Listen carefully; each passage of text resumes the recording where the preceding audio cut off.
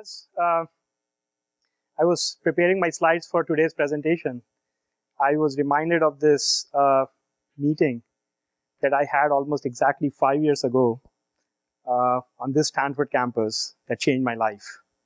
At that time, I was about 15 years into a career which was marching down the semiconductor process node, starting at 0.65 microns all the way to 28 nanometers, and it was getting a little bit repetitive and boring.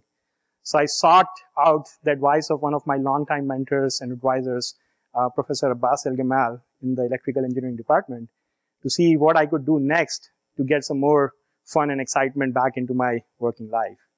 And he told me, oh, go take a look at smart grid. It's really interesting. And so I'll be honest, at that time, apart from taking a couple of undergraduate courses in India on power systems and cursing the system while spending some time with my kids and wife in India in 140-degree heat in June without power to power the fans, I had never really thought about this industry and the fact that I might actually do something in this industry. But then when I started doing some research, I realized that this amazing infrastructure which is around us was undergoing a transformation of its lifetime.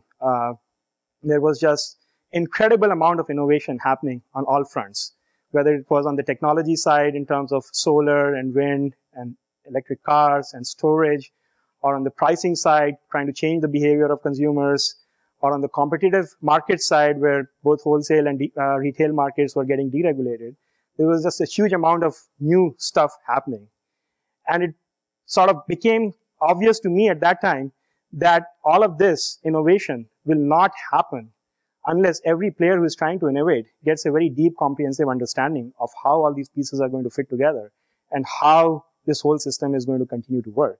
And furthermore, if we can actually build that understanding, that will give us the opportunity to optimize the system and eliminate some of this inefficiency that fundamentally stems from a lack of understanding of the system. And so, as I was thinking, I also realized that there are some incredibly complex systems that we understand really well, and we have optimized every last drop out of them in terms of how much power they consume or how much time a signal takes to travel across these. And these were the semiconductor systems, which I happen to know reasonably well by then. And so I thought maybe I can use some of the ideas that have been developed over the years in this domain and apply it to the power systems. And as it turned out, fortunately for me, the laws of physics remained constant. And so even though these chips were tiny, the signals were traveling at very high frequencies, and we had understood how to model these systems that can have tens of millions of transmission lines and optimize these. And so I thought, okay, well, maybe we can apply this to the power systems. And then I had my second good fortune, which is I got introduced to Steve. And he used his magic and created conditions which allowed me to spend some time on the best place that exists on the planet Earth, which is the Stanford University. So I got some time to spend here, work with some incredibly brilliant people, Balaji, Ram, a lot of you in the audience here to just refine some ideas. Bob here, I can't name everybody, but you know who you are. And so that's how I started on this journey. And today, at AutoGrid, we are about 35 people, still very early stage in our life cycle. We have raised about $20 million in venture capital. We have about 15 utilities that are using our systems across the world, mostly in North America, but we have a few customers in Europe as well as in Asia today. So my advice is that if you are thinking about getting fun and excitement back, just spend as much time as possible here and get to know Steve. So that, let me get to my talk. What we are doing at AutoGrid is building on top of what has already been happening over the last several years. So over the years, I think there is more than 100 billion that has already been invested in upgrading this entire electricity supply chain, all the way from generators to the rooftop units that might be running the AC system in this building. And there are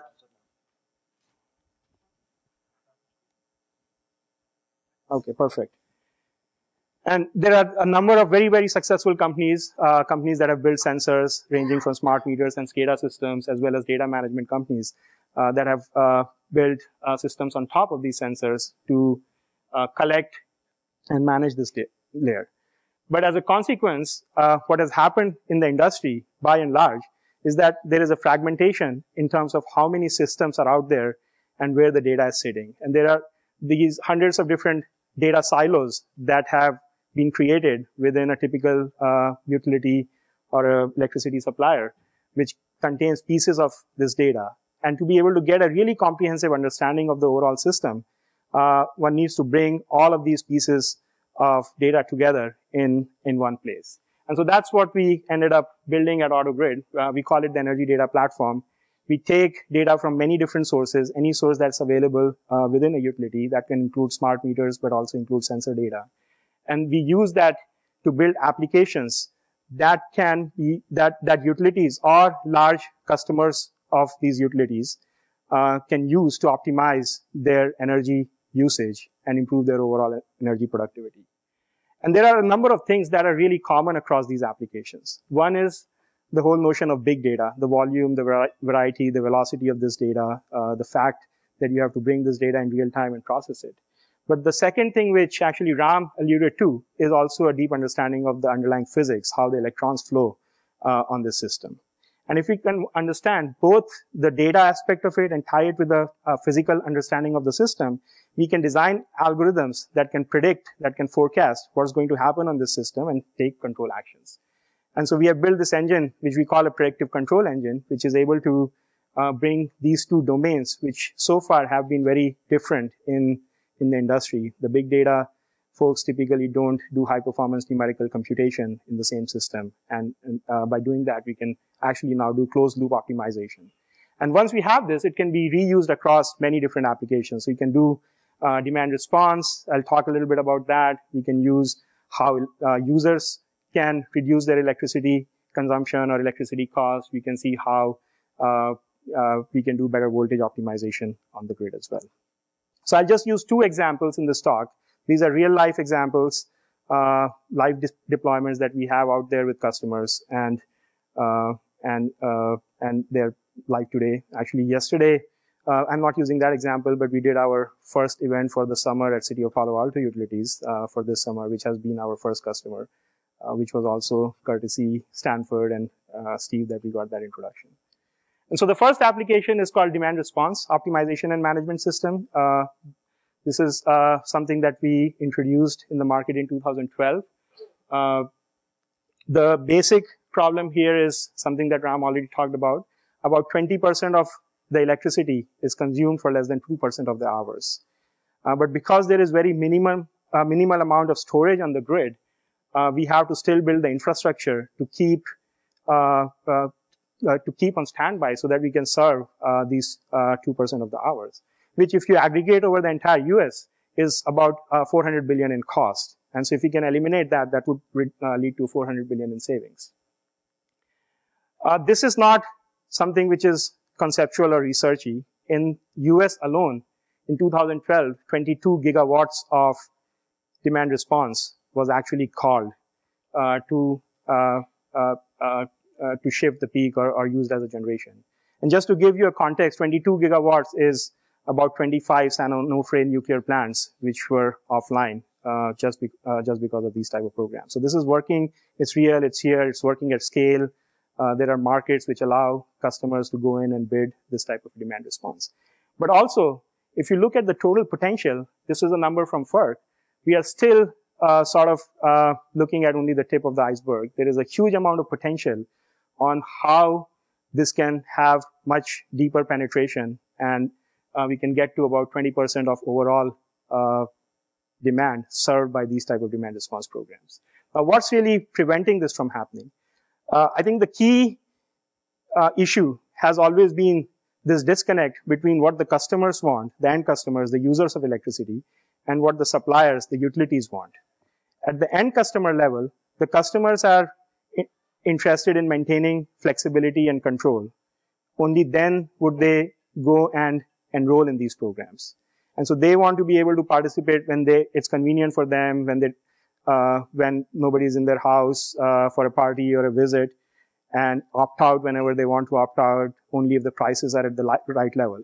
But then the utility wants to use this resource as a generation. So they want it to be dispatchable, and they want to be able to press a button and get a response that they can count on. And fundamentally, these two things are really orthogonal to each other. But that's where big data comes in. That's where the power of analytics comes in. Using analytics and using some of the ideas that Ram actually talked about in his earlier talk, we can get the best of both worlds. We can actually create these programs which allow our customers to behave as they normally would. They can opt out whenever they want to. They can have random behavior. They can live in Brazil or in Germany, and so they don't have to move. But at the aggregate portfolio level, we can still get the reliability that is at par or better than a generator. And that's really the key sort of insight that we get from big data, because we can analyze the past behavior of every single user, and we can build these models that can predict what these users are going to do in the future at an aggregate level with pretty high degree of certainty. And furthermore, we can also predict what type of actions they are going to take when you provide them different types of incentives.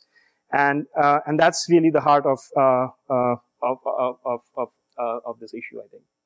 So this is a program that has been running at Oklahoma Gas and Electricity. We partner with one of the largest AMI vendors in the world, namely Silver Spring Networks, for this program.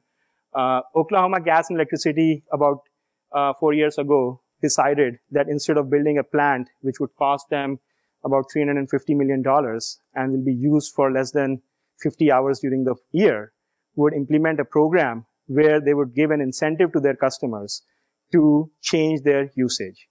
And a customer who would participate in this program would normally get about 40% discount on their electricity bills. So instead of paying 10 cents, they will pay a 6-cent price on most of the hours, in return for them agreeing to receive a price signal which could be higher during a few hours in the year when the grid is stressed. And so this program has been running. The net of the story is that they have deferred the creation of 2 peaker plants. There are about 80,000 customers who are enrolled in this program who get a daily price signal. This price signal can be one of 5 levels on every day, and it could also be another critical price that could occasionally happen for them. On an average, a customer is saving about $190. They have won almost every award that is out there in the grid area for this program at this point. They have been running ads across. If you go to Oklahoma City, you will see radio ads and billboards. And after Thunder, probably this is the most interesting thing going on there. There is in one of the ads, there is a grandfather who is talking about the value of this program, and he says that, well, this means that I can see my grandkids one more time during the year, and so it's very appealing, and the satisfaction rates from the customers are well over 98% in this, and yet they can get the reliable resource that they need from this program. So this is the loading order. Last year they achieved about 70 megawatts of load. They have a number of large turbines, and their Smart Hours program actually shows up as one of the generators in their dispatch order here. We are able to take data from their system every 5 minutes in real time, and we can tell them what's happening on their network from all of these customers, and we can forecast every 15 minutes what's going to happen on the grid for a given price signal, and we can update this as the weather changes or as new data comes in. And I have some plots. And given that they have many different price signals, you can see a very clear price elasticity here, which was nice to see when we actually analyze the data. So as the price goes up, you see the reduction actually becomes better. Now, if you look at the value of this program, there is clearly an economic value, which is the capacity value that I talked about by deferring the peaker plants. But there is also an energy value, which is the fact that you don't have to run a generator. And then there is, of course, some value in terms of providing some balancing and so on in the grid. And so we did some calculations. And in addition to the capital expense, by actually bidding this energy into the market, OG&E can save an additional $1 million a year for this program. And key to this is actually a forecasting engine, which allows us to really model every single user and tell what's going to be available. Because unless you know what's going to be available, you really can't bid it into the market or try to monetize it. This is another chart which shows why it is important. So here I'm just doing different days and looking at the range of what's the variation between the load shed on different days. And so on an average, the load shed is around 45 megawatts, but on a particular day, on the same program for the same price level, it can be plus minus 20%. So if you are not doing a very precise analysis of how much load shed you will get as a utility or as a service provider, you would not really know where to, how much to bid. And if you want to be conservative, you will end up bidding potentially here, and leave some of this on the table. If you are aggressive, you'll bid here, but then you will have to pay penalties at this point. And so by doing this type of analysis, we can shave some of those margins and make more money for our customers. The second example is actually on the other side of this equation. So what happens to customers? So if you look at a large customer, a typical commercial building like this, there are two components to the electricity cost. One is the normal per unit cost that we pay as residential customers. But what a lot of people don't realize is that there is a huge piece of this cost which is based on what is the peak usage in that building during a given period of time, typically a month, and sometimes it could be during the year. What that means is that even if I'm using on an average, I'm using very little electricity in a building, but for 15 minutes in a month, I peak, then I'll have to pay a very, very large premium for that. In Palo Alto, the premium is about $20 per unit, while the average price of electricity is less than 10 cents or around 10 cents per unit, or $20 per kilowatt. And so if you look at an average, overall within California, about 40% of the total electricity cost happens for usage in less than about 10 hours during the month. And so this is another curve. It's a load duration curve, where you can see this is a real building here in Palo Alto, actually, where the peak usage, if they're able to reduce their peak usage by about 5% or 10%, they can save roughly 75 to 100K during the year. And to be able to do that, they have to change their behavior for less than 3 to 4 days during the month. This is a building complex in Redwood Shores, where our office is. That's a set of 8 buildings. They're paying $1.2 million per year in demand charges. And again, if they want to curtail 10%, they have to do something only 2.5 times per month per building. And so a very simple incentive or program that we have done is we can forecast when these peaks are going to happen, because we know what their usage in the past has been. And we send them alerts. And these alerts could be more or less sophisticated. On the simplest level, they can be just emails or text messages. And then if the building has some sort of automation, they can receive automated demand response signals using protocols such as OpenADR, and take action without a human in the loop. And so we can send these type of signals where they don't have to wait for their utility to tell when it is convenient for the utility to run a demand response program. It's almost their own personal DR program where they are reducing their own cost. And the payback is immediate because they don't need to do anything new to take advantage of this. So in our building, they usually turn off their water fountains, which are in the common areas, or they turn off the external water fountains, lighting in common areas. They may pre-cool a building so that it can run in a more relaxed manner during the peak hours. And these buildings can save substantial money without additional capital expense.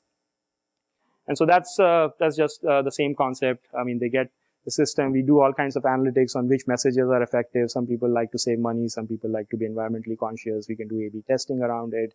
We can see what type of frequency do you have to send reminders on. Are the day ahead notifications good? Do you have to tell them during the event that they should do something? One of our customers is turning off their EV chargers to a lower, lower level of charging when the demand charges are out there, because that's directly adding to their overall cost of the electricity. So these are just 2 examples of how big data can be used. I can obviously talk more about some of the other examples during the panel, but clearly today in the grid, these programs are real. They are working. Customers like them, contrary to some reports out there, and they are saving money both for the end customer as well as for the utilities and making the overall system a lot more efficient or a lot more productive. Thank you.